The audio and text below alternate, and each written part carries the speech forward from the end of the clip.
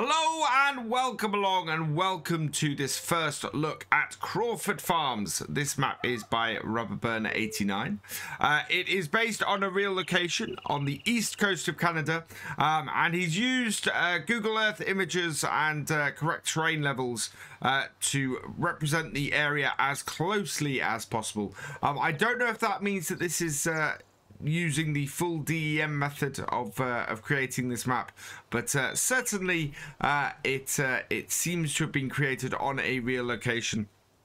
It is a map, actually. You might recognize the name of this map. This was originally released in Farming Simulator 17 and has been completely overhauled and a whole load of extra details added for its conversion to FS19. Looking at the description, it's got custom NPCs for lands and transport missions.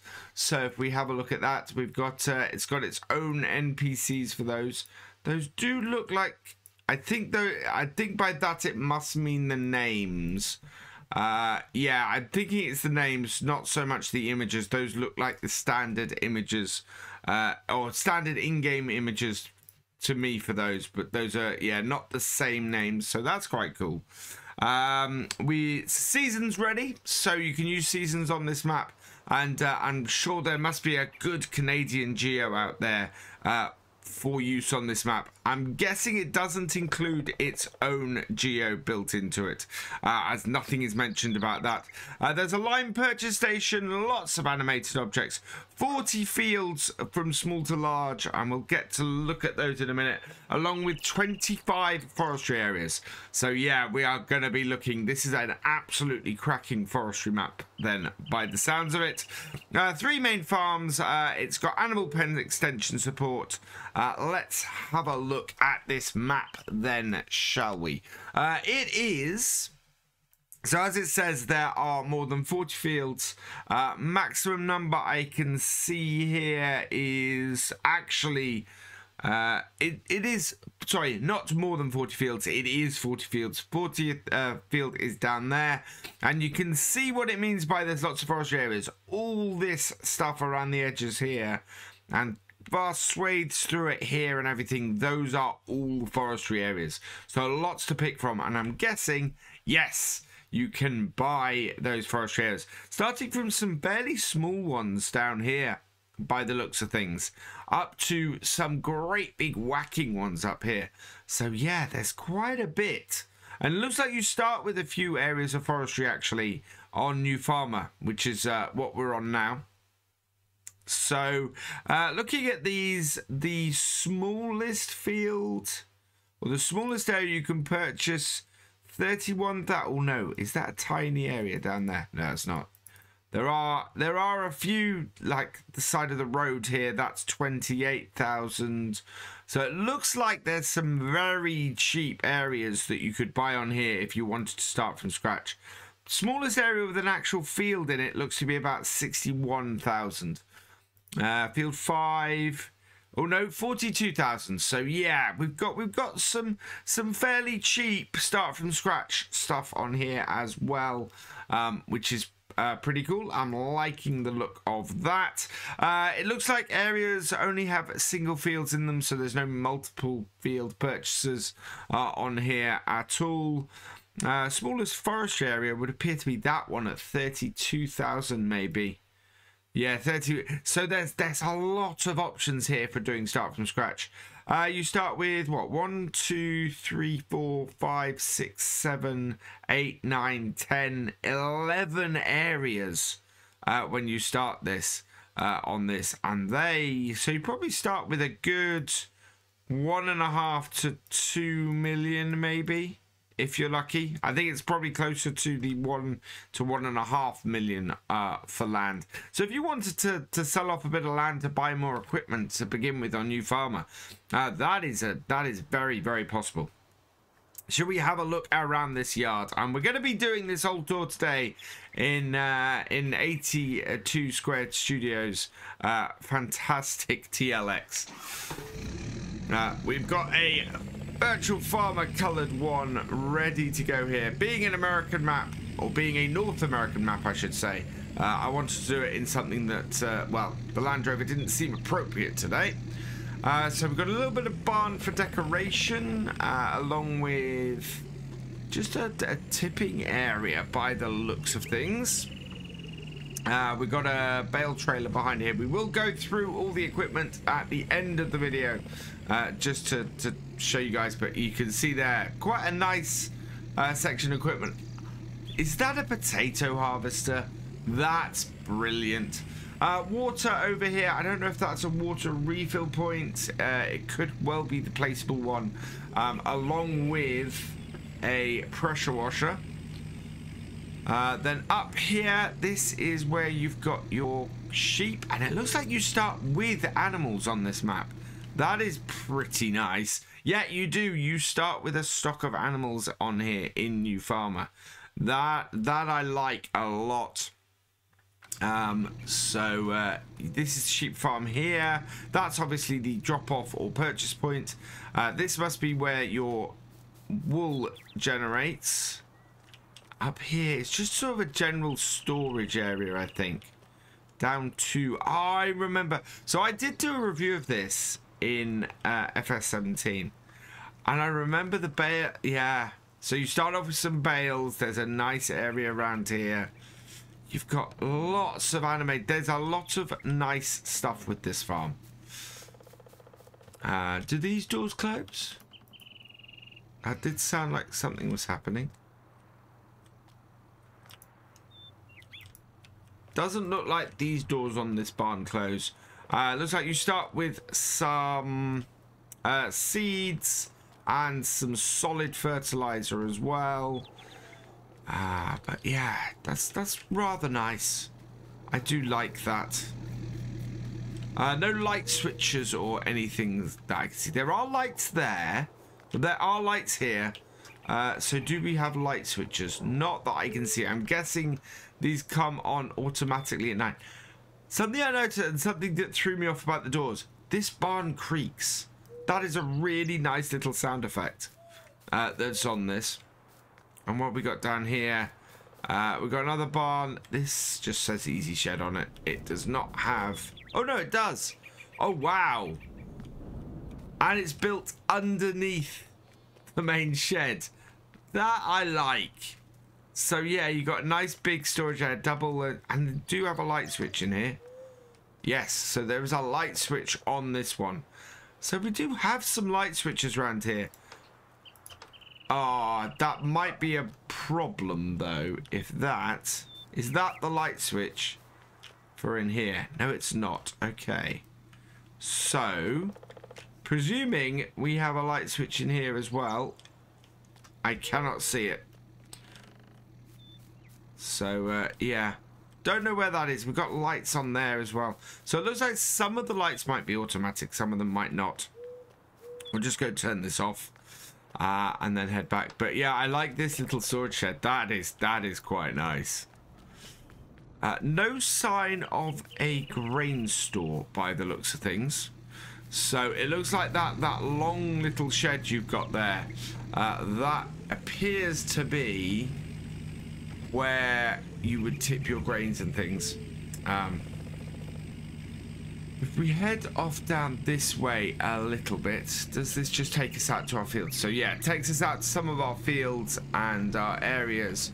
But yeah, no apparent grain store on here. Let's reverse this up.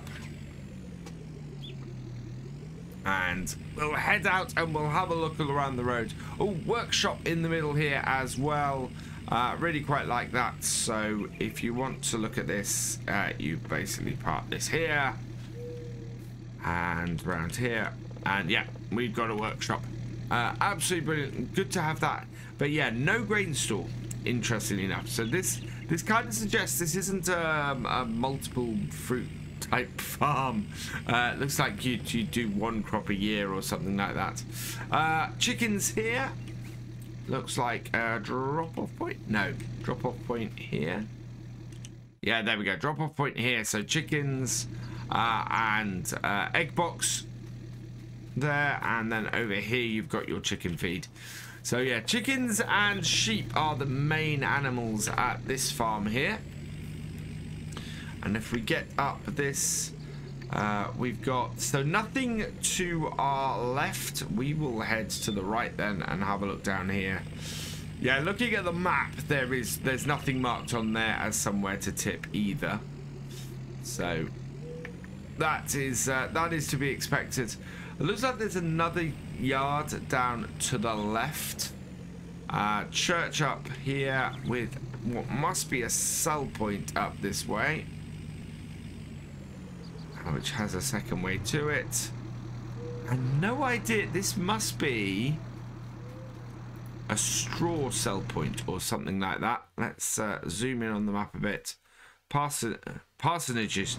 It does not tell me exactly what you sell at the parsonage. I will have to have a go through and have a look at these, I think, a little bit later. Right, we're going to go south from here. And you can begin to see the extensive bits of woodlands that are around here. That, if I remember, on FS17, had a nice little bit of detail to them. Which you'd expect on a map that is going to have a large amount of forestry on it. You'd expect the forestry to have a little bit of detail to it. And let's... oh, we'll go right to the end first, actually. I was going to pull in there, but makes sense to go right to the end, I think. And we'll turn off here and into here. And this is, of course, the BGA.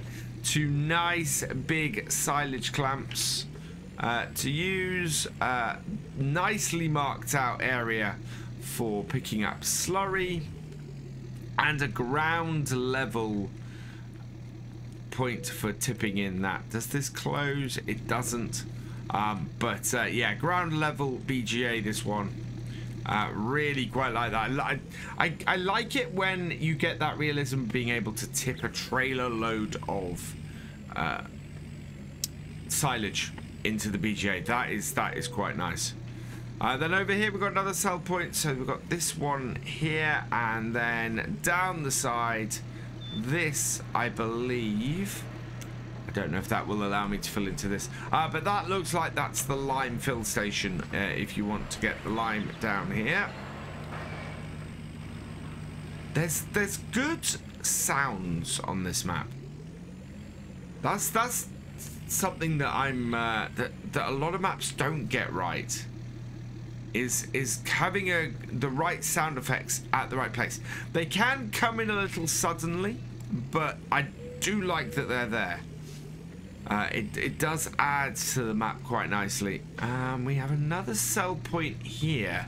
Again, I'm not 100% sure. I know that the easiest way to do this is to pop into here, pop here, and you can see what all of these places do. For example, the parsonage here, that is a sell point for eggs and milk, which makes sense to be how it is. But yeah, it's not always obvious when you're at the sell point like this exactly what sells here. I don't think that's an issue. As long as the sell point is marked out well and you can see exactly where you need to drop off what you're dropping off, that I think is far more important than being able to tell what it is you can drop off there just by looking at it. We got a shed on the side of the road here. Now, one thing I want to check with places like this is, is this a working shed or is this just for show? It would look like it's a working shed, and it is. So there are areas on this map that you can buy extra for storage and things like that. That works quite well. That is a little bit of a weird thing going through the edge of the barn like that. Yeah. The doors are set a little bit further back than I'd like on that model.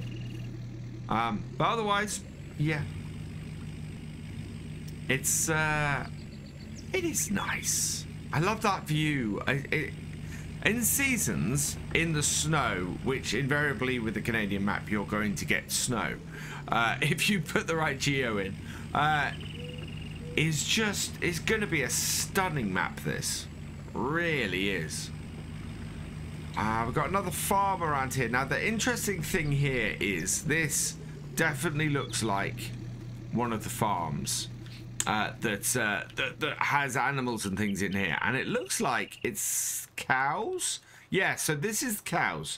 Now, if we look on the map, it's not marked as a cow map on the map, whereas the pigs are, and I'm wondering, yeah, we own that. So we're going to do a little bit of experiment here. We've got 202,040 here. So we're going to need to add some money in. So we'll add in 202,400. And let's see exactly what happens if we purchase this. Yes, I would. And there it is. There's the cow farm assigned to our farm. More and more maps are doing this, and it's absolutely brilliant. It's one of the things I love about Six Ashes. You buy the farm, you buy the animal area with it. And similarly, I think if we sell the farm, we can sell the farm and it disappears. That I love. That is absolutely brilliant. It makes it really, really easy in multiplayer as well, because all you do is if you have multiple farms and they go and buy an area, they buy that farm with the they buy those animals with that land. And we're seeing it more with I'm hoping we're actually going to be able to see it more with things like sheds and things like that. This is a nice worn shed. Considering the shed we've just seen down the road, which I would say is a bit light on detail, this one is brilliant. I like that. That is a nice weathered shed. So there are definitely some bits of this map that have had some very nice detail updates, and that I like very, very much. That is quite cool. Nice big silage pit here, or silage clamp here as well. Yeah, good looking cow farm this, and I think a nice place to start if you wanted to. We want to head up this way though. We are going to venture into the woodlands when we get towards the top of the map. We do have another sell point here, which is marked here, and this, okay, so this I can tell what goes here. We've got this massive great cotton bale. I would be amazed if this house here wasn't the sell point for your wool and bits like that. So looking quite good from that point of view. We are gonna head north from here. Yeah, there are some very big fields on here. I think as you progress, you're gonna want equipment from very small to very big based on the size of some of the land around here. This is the pig farm. We own this as well. In here. Wow. Okay. Whoa. This is quite a big... This is a bigger area than I realized. And that is a huge shed. So I'll open this up, I guess. Yeah. Nice little bit of animation for that. A really nice big shed here. Lots of pig food you start with. So yeah, new farmer, you start with pigs as well.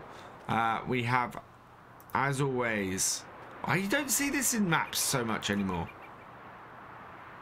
And so close. But another repair station here. But this does not open for the far end of this. So did I miss? Because we do have stuff in this shed. Did I miss a door at the end? Yes, I did. There we go. Open that up. And yeah, we have we have a large storage area here. So this is our grain store. This is where our crops go. In fact, almost any crops go there. Yeah, those are nice doors. I kind of would have liked a wooden creak on that. That's more of a gate sound on those doors, but you know, a minor gripe, a minor issue. Do these open? Yeah, I think some of the sounds are a little off. But we do have a lot of nice pigs on here, which is great. I do like to see a map with new farmers starting with animals. And starting with the bales and the equipment and everything to get them going. And speaking of grain store earlier, here we go. This is our grain store. So that is a root crop storage over there. This is our grain store. Looks like most of the stuff and most of your time is set up to be around this shed, which is interesting because all of your equipment is at the other farm. So it's an interesting split between the two. I think you're going to end up moving all of your equipment down to this farm here and running it from the pig farm if you're getting into the bigger stuff. For starting, it looks like you're better off down at the sheep farm. But yeah, it's one of those, really. Now, we don't have anything off here. So I'm not going to go into the woodlands that way. I'm going to go into the woodlands at the top of the map. And we'll have a look at them up there. Now get the little map back on. Because it is just this one big main road that goes up the map. And yeah, it is... well, let's have a look at the stuff at the side. It is pretty stunning, this map, in places. Set against the background of those mountains is really nice, and in all that I've missed my turning, so we're gonna spin this round and head back and head down the road here, which sort of zigzags. I thought it was a little bit further. Yeah, there it is, right here. And down here, this is where we will find the animal market. And another sell point by the looks of things. Just bring this up here. So there's some very nice bits of attention to detail in here. Wow, I am getting so lost. But there's some very nice bits of attention to detail in here. I think there are a few minor issues. Nothing that's a game breaker by any means.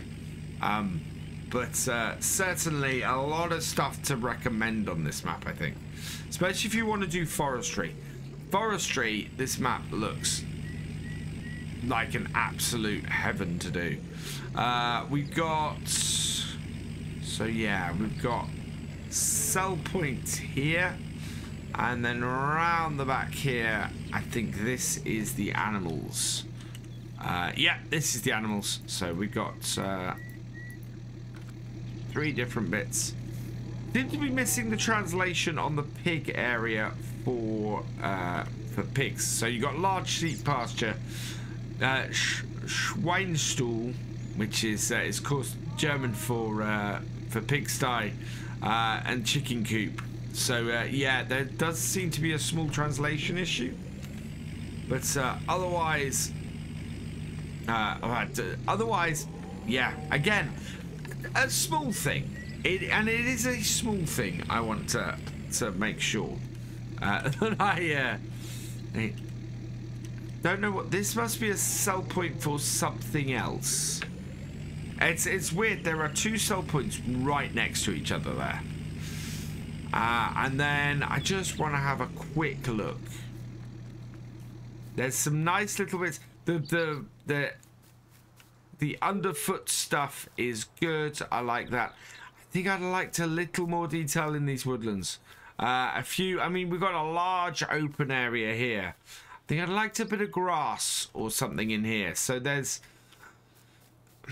again, a little bit for detail that's been added over the rest of this map is really nice. But I'd like to see some. I'd like to have seen some more of this kind of detail that we have along the roadsides in the woodland. In the woodlands itself would have been quite nice. But otherwise, just driving down these roads, nice logging tracks. It's a nice map. It really is. And just driving around it, there's there's some nice bits of detail to it. I think it's one of those maps that you scratch the surface a little bit and you do find things that I would probably update or change. I just want to check. Yeah, it is a case of there's a lot of attention to detail around the roadsides in these woodland areas, but you get into them and they're a little bit bare for my liking. It's one of those bits where I always evaluate the attention to detail on a map as to how much detail is put into places like the woodlands, where people might not spend a lot of time. And on this map, it's one of those things where I go, well, one of the big things about the map is forestry and logging. So I would like to see a little bit more detail inside those areas as well. Otherwise, as I said, it's a beautiful map. Let's head up this way. We've got no sell points here. We have got... So how do we get to those sell points up here? I'm guessing we head up this road here and through this woodlands. I do like how the fields come right up to the roadside in places. That is very nice. I've missed a turning is what I've done. So we'll go across the grass here because it's all off the side of the road here. And this is a large group of sell points and point for the shop. Is this where we purchase our vehicles? I should know that because obviously I picked this up. But yeah, this is the shop here. So it's got a garage. We've got we've got the sawmill up the top here. This is going to be an important bit for this map. Where is our sell points for stuff here? Oh, right down the back here. Into the water is where the sell point for the logs are. Do we have anywhere? You see, this has some nice detail to it. Again, around this area. But you walk through and it disappears. Yeah, we've got nothing around here.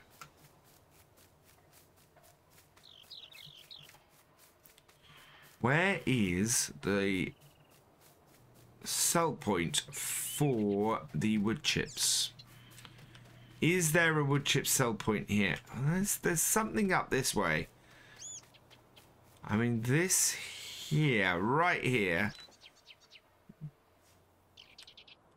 That's a sell point. I don't know where this sell point is for the wood chips. I can't find that. That's weird, and it's not marked around here. I don't know if there is or is any thing for wood chips around here. Maybe I missed it.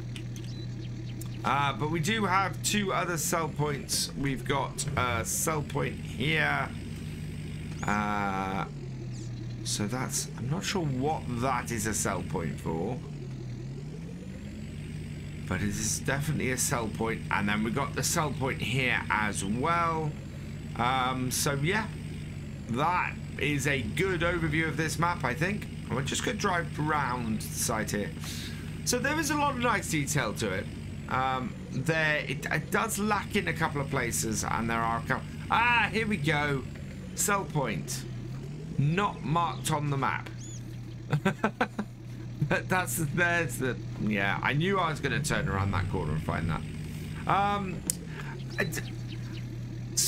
Yeah, as I was saying, a nice map, good level of detail where it counts, lacking in a couple of places, but nowhere that is nowhere is what I would call a game breaker, or something that would stop me from wanting to play this map at all.